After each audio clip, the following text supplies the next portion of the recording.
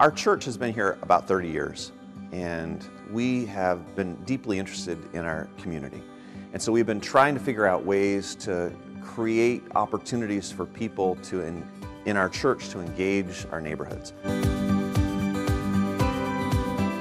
We've got our drip coffee. I roasted it 4 days ago. We grind it fresh this morning, and we make it delicious. Community is relationships. Community is shared engagement. Community is collaboration.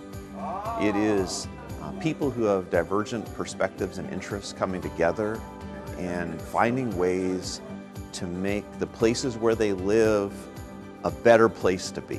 The bridge is a picture of how we help people bridge from where they are today to where they'd like to be. We have this dream that people who are living in a neighborhood would find better relationships with their neighbors because we're here.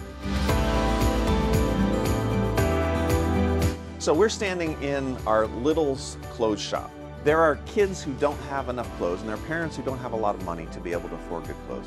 And so we have been collecting clothes, and we sell them for $1 or $2 a piece, so they're affordable. Your kid would look great in these things. So you can come in and you can outfit your whole young child. We just believe in supporting families, and that's why we're here. And that's what the bridge is all about. It's about supporting families, building community, giving them resources, assisting, coming alongside them so they can see the success that they really want.